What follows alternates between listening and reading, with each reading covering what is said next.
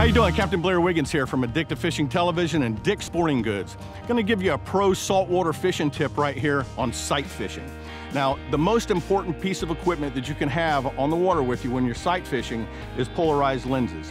And I get asked a lot of times, you know, there's so many different color lenses out there. What color lens do I use and what fishing circumstance?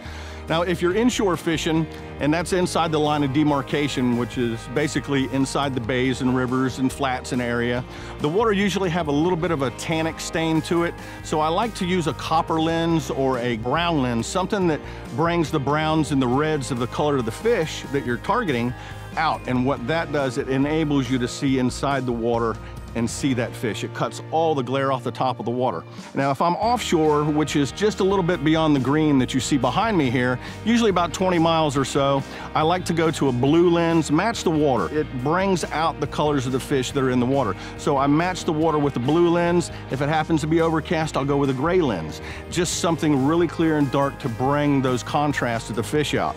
Now, if I'm kind of in between that area, I'll go with the green lens. You can use a green lens inshore, offshore, or near shore. It brings out the contrast of the fish. But remember one thing, the most important thing you can have for sight fishing is polarized lenses, and make sure you choose the right color. A good all-round color is the green.